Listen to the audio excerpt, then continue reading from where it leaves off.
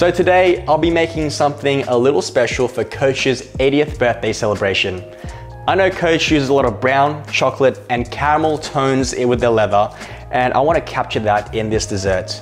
And so I've been inspired to use the flavors of banana, caramel, and passion fruit, as well as coconut. So let's get started. So for the first thing we're going to do is create the banana cake. We'll grab some eggs, pop it into a mixer, and whisk it up with some brown sugar.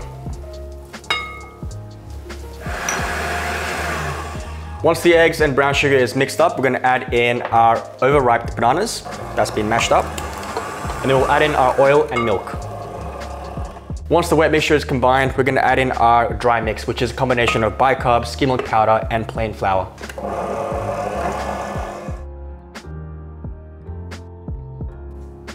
So while our cake is in the oven, the next thing we'll make is the passion fruit and vanilla caramel. To make that, got some sugar and glucose in a pot. So now that our caramel is nice and dark, the next thing we'll do is add in our mixture of our cream and passion fruit.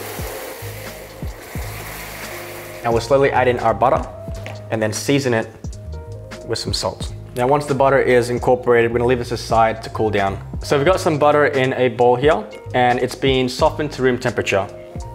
So we're gonna whisk that up until it's nice and fluffy. And meanwhile, in a pot, we've got some eggs, some sugar, and some milk. And we're gonna temper this until it becomes sort of like an anglaise before we add it into our buttercream mix. Now I've got the egg and sugar mixture cooled down. Next thing we'll do is put this into the butter and whip it all together. So now our buttercream mixture is nice and fluffy and very smooth. The next thing we're gonna do is add in a few of our gel coloring, and we're gonna try and make this a nice leathery kind of tan color. And then we're gonna add in 50 grams of coconut milk powder to flavor up the buttercream.